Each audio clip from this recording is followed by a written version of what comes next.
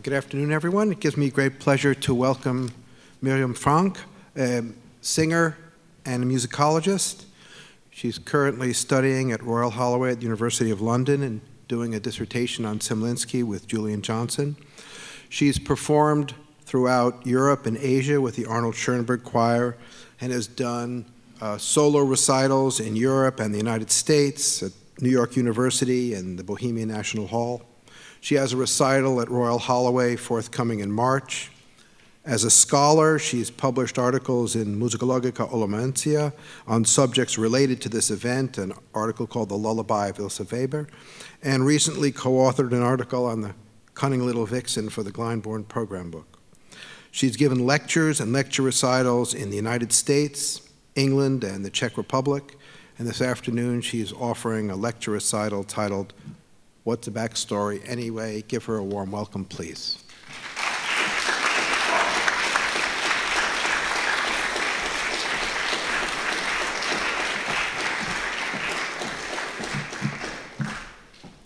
Good afternoon, everybody. I hope you're still awake. Welcome to take a nap too, if you like. I would like to thank you all for coming, and it's great to be here. Especially also outside, nice and warm. It looks a bit different right now in England. I'd also like you to welcome Tali Tetmore, who will be playing for me now, and also later tonight in the recital, or concert rather, which I hope you'll all attend.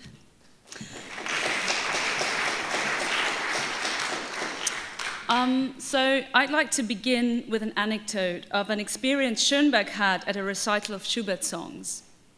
I must admit that I cannot prove it ever happened this way, but it was one of Nikolaus Hanunkur's favorite tales, and whether he'd done his research or not, but I actually think he has, it makes for a good story. So during that song recital, Schoenberg didn't understand most of the poetry, so I assume it must have been a soprano who was singing. But he was immensely touched by it all the same. So he went home and did his research on the texts, after which he was somewhat disappointed because it didn't provide any more insight into what he had experienced on the evening of the concert. At least that's what he thought. So while I'm certainly not invested or interested in buying into the notion of the sublime power of absolute music, I do think there's some validity to this story of Schoenberg's, especially to us 21st century perfectionists. So today I'm going to speak about backstories, and I assume I'm not the only one here. Some may seem less fraught than others. However, when we're dealing with whether we're dealing with a Viennese composer in American exile or a Czech Jew who faced Terezín and ultimately Auschwitz, they all confront us as performers and scholars with a number of questions, some of which we'll explore this afternoon. So, what is a backstory anyway, and when can it be useful? A common place for backstories of all kinds, be it song texts, biographies, or information regarding music and composer, are of course program notes or playbills. They help us to understand the music better. They inform us about the backstories. Stories, we are told, at the most extreme level, are practically required so as to hear pieces the right way. To be sure, as a performer, I'm certainly curious and even obliged to learn about the circumstances of a given piece, because it might give me clues as to what atmospheres, colors, and details may be hidden between the lines and the noteheads on the page. After having obtained that knowledge, I of course also have the right to disregard it if, after some assessment, I come to the conclusion that it does not help to add meaning to a piece. But do I also have the right to withhold information if it may be valuable or even essential for an audience to gain a better understanding of the music? Later, we will hear a lullaby that was composed in Terezín. The woman who wrote it happened to live in extraordinarily difficult circumstances, but the same woman also wanted to sing the children she was looking after to sleep. The question now is, do I, in 2016, want to make my audience hear where the song was composed? Or do I want to stay true to the composer's original purpose, so to rock a child to sleep?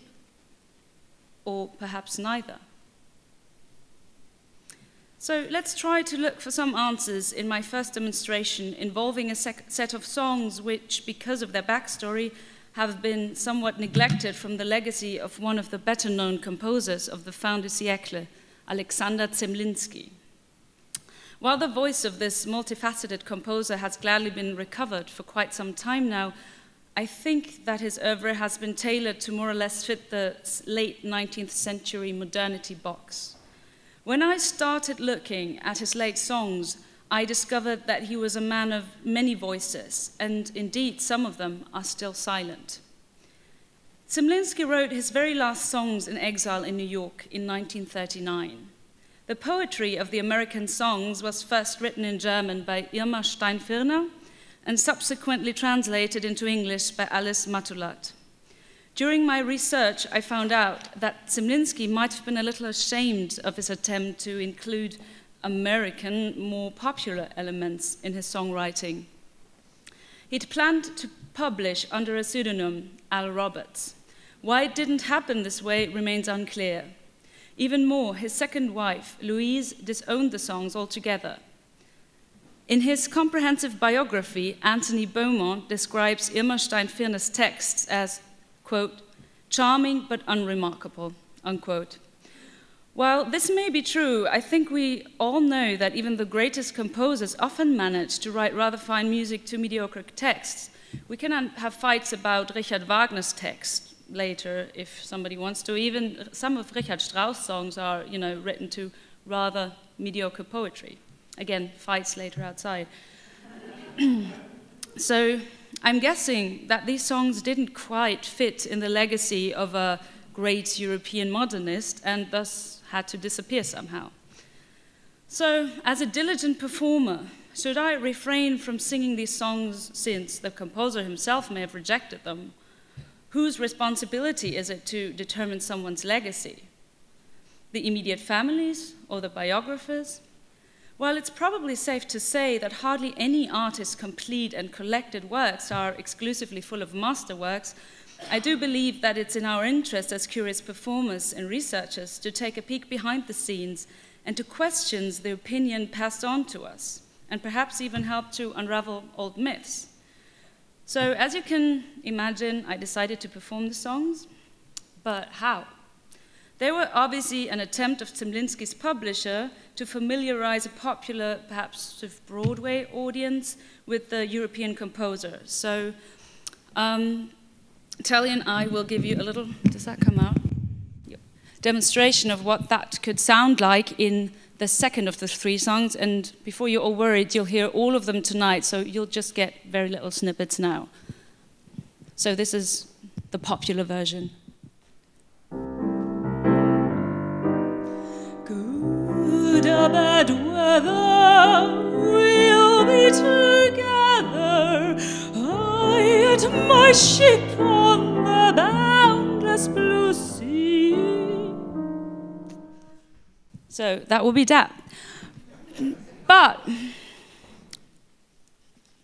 so in this short snippet of the song, of the second song of the set, there are indeed some popular elements other than sort of my poor demonstration right now. Zemlinsky uses an augmented dominant triad, G, B, D sharp in my transposed version here, to both stabilize the third scale degree on which the piece opens and to add a little sort of jazzy dissonance here. Gladly, though, I paid attention in my history of music classes and remember that Zemlinsky really is a composer of true art music, and someone without whom Schoenberg would have never been able to come up with the invention of 12-tone music. So perhaps then my interpretation of My Ship and I, let's put this back here, should really more sound like this.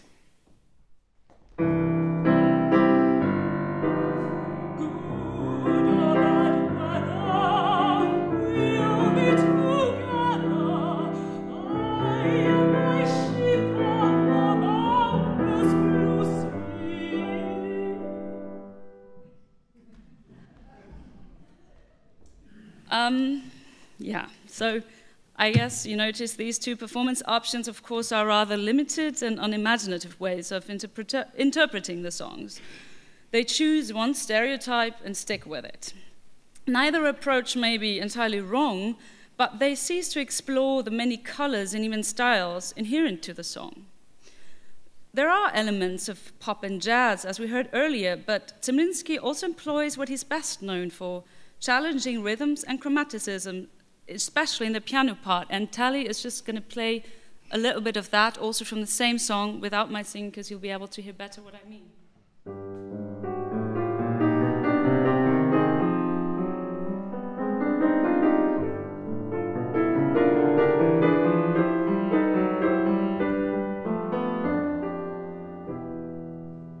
Yeah, so that's not so poppy at all, is it? And in the third song, which you'll hear tonight, we even find changing meters between 4/4 and 3/4, going back and forth, which is nothing that frequently happens in popular music at all, really. So at the time of composing these songs, Zemlinsky had barely even arrived in America. So he follows in the footsteps of another famous European composer who managed to write an entire American symphony shortly after he'd set foot on American soil, Antonín Dvořák. Just like Dvořák, whose influence came from Czech, German, and African-American backgrounds alike, Zemlinsky's makeup was anything but generic. His Germanness, if that's what you want to call it, was Jewish, Christian, Austrian, Czech, Bavarian, and so on and so forth. Thus, the three songs written in America are Czech, German, Austria, and indeed American. And I'll leave it up to you to discover the sound worlds of these different sort of backgrounds in tonight's performance.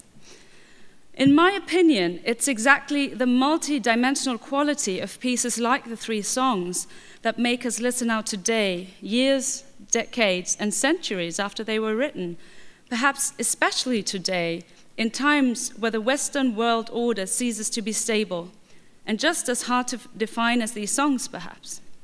And I believe that a performance which embraces both old and new world elements, as well as the art popular perfect, allows for a transparent result. No doubt there are many ways of performing these songs, which to me makes them particularly rich and interesting.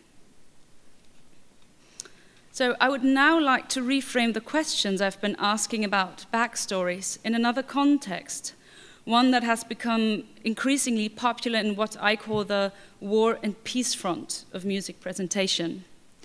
Unlike the case of Zemlinsky, where we're dealing with a larger question of what belongs in someone's legacy, these performances make use of backstories in order to direct or even manipulate the audience's emotional response. War, turmoil, peace, hope. These words mean something to everyone and are often associated with strong imageries. At this very moment, we're living in a world that seems to be falling apart. Whether that's true or more of a sentiment co-created by mass media and political mascots is hard to say.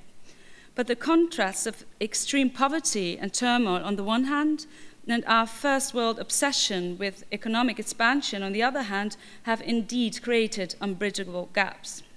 These gaps have been picked up on by both clever marketing people and sensitive artists alike. And the amount of energy devoted to presenting musical images related to war and turmoil is hard to overlook. These efforts, consisting of websites, CD releases, and social media blasts, often invoke refugees, soldiers, children, battles, and of course, the Holocaust. There's a wide spectrum of projects, some of them created with great artistry and high sensitivity to the subject matter. Others, I'm afraid, merely ride the wave, a rather tasteless undertaking, I believe, in order to catch audiences and to draw attention to their own person. In these cases, the performer often is portrayed as a kind of hero who somehow feels he or she can warn the world. And I'd like to have that image up now, please.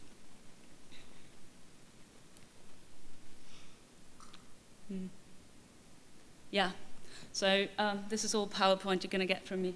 So this is basically just a little collage of what I was just talking about. I'll leave it up to you to make up your mind about whether, which ones are the more and which ones are the less successful ones. I think you can already tell by the cover, and they're all fairly recent releases, some of them even this year, a couple or three. Just let that sit. I'm not going to comment, but you can look it up and make up your mind. Okay, thank you. So in order to clarify what I mean with all this, I prepared a couple of examples. Telly and I will play you two versions of Ilse Weber's song Wiegala. We'll play them both in succession without much explanation between them, and then you'll see.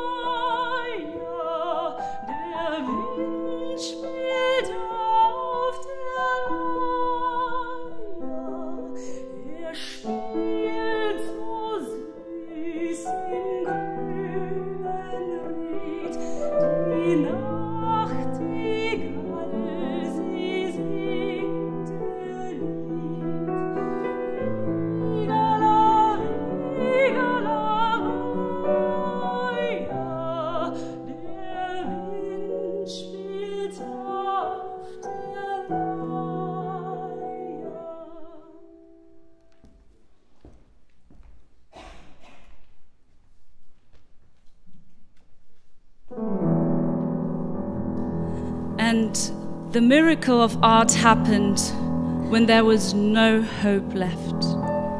This little song survived, a tune composed by Ilse Weber in the midst of chaos. She sang it with the children in Terezín. She sang it with them even as they were sent to Auschwitz. This little lullaby is still here with us today when we say, no, never again.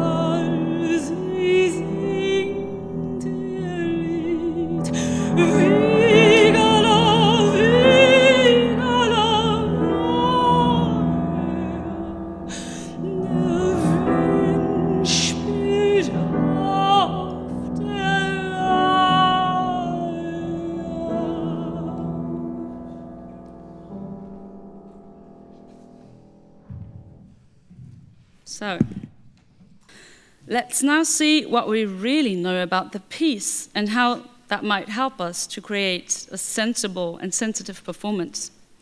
So first of all, the hard facts. Ilse Weber was born a German-speaking Jew in what's now the Czech Republic in 1903. She was married and had two children, Hanuš and Tommy. She wrote poetry and played music, most likely on an amateur level. One of her poems is titled Wiegala, what we just heard, and it is fairly certain that she also wrote the melody.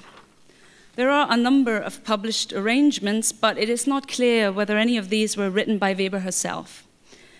Ilse, her husband, and Tommy were sent to Terezín, where she worked at the sick ward for children. She died together with her son Tommy in Auschwitz in 1944. Weber's husband and her eldest son Hanuš, who had been sent to Sweden as a young child, survived the war. Hanuš chose to donate Ilse's Terezín papers to Yad Vashem in Israel. So, speculative bits of information. Ilse played the lute. She wrote and arranged the two songs. No, one song, sorry. When she was sent into the gas chambers together with Tommy and other children, she sang her song Wiegala, a lullaby with them. These are things we hear, but we don't know whether they're true or not. So as you probably have noticed, we tried to make you hear the ghetto background in our second attempt. Not so successful, but you know. Telly and I did our best to create an atmosphere of darkness and hopelessness. One could say that we really did our homework and included just about everything we could in our performance. Ilse Weber's text and tune, as well as the history of it. And because we wanted to demonstrate the most shocking circumstances to our audience, we used the speculative bits of information. In this version, we tell you that Ilse Weber indeed sang Wiegala in the gas chambers of Auschwitz, a story that appears, for example, in the liner notes of Deutsche Grammophon album. I've frequently seen it presented as a historical fact in various performances featuring songs from the camps, and it's effective. So in our first performance, we tried to stick with what's on the page, I mean, minus the arrangement, because that's unclear, and we thought we'd present the song as a lullaby, since that was most likely its initial purpose. After all, it was meant to be for children. If anything, it was meant to help them forget about their worries for a while. I don't think our second attempt would have achieved that. Thus, not only is it difficult to assess what exactly the backstories of a piece are, but even more so, how to treat them, and whether it makes sense to make them audible. Different ways of performing simple tunes can, as we just saw, significantly influence the atmosphere and sentiment of a song. And even without the sentimental introduction I gave, which, by the way, I haven't made up, the second example we played would have managed to convey a rather depressing mood. However, I do believe that we can determine with some certainty that this second example never existed in Terezín, and that such a performance, which I said I came across recently, may well serve the purpose of creating some moral high ground for both audience and performer alike. While it incorporates all kinds of background information about the ghetto, the performance chooses to use it in a way that is neither sensitive nor helpful to give the audience an idea of who Ilse Weber might have been and why she wrote her songs. Perhaps even just for pure entertainment. And while I'm certainly no defender of accurate historical performance practice, so in this case of trying to recreate what Terezín may have sounded like, I oppose an approach that abuses the fraught context of a piece for some easily triggered sentimental reactions. I believe that the strength of the pieces we looked at today lies in their ability to express and move in the moment, now in 2016, and not in an attempt to explain or even excuse history. As we can see, it is very tricky to create a historically informed yet sensitive performance of a piece composed in fraught circumstances. Nonetheless, I think there are a few questions every performer should ask him or herself when encountering the music. Do I really want to trigger emotional reactions by pointing out the Terezín or Auschwitz stories? What about the speculative bits of information? Is it morally acceptable to even mention them? Is it my job as a performer to make audiences aware of Ilse's destiny, so to enlighten them about the legacies of the song, or should I convey the music in its purity? The good news is that I have no singular answers to any of the above. But I still hope that my demonstrations have made it clear that the kind of approaches that take the backstory seriously instead of exploiting them have a better chance of being successful. In general, I think there's one rule of thumb that actors and singers learn quite early in the game. And I think it can help to keep any kind of performance within healthy boundaries. Never perform the reaction or the effect. That's left to the audiences. Thank you.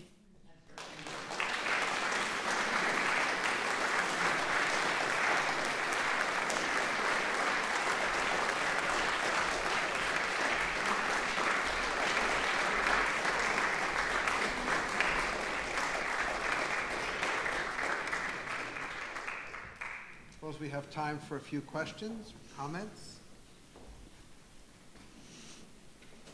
No.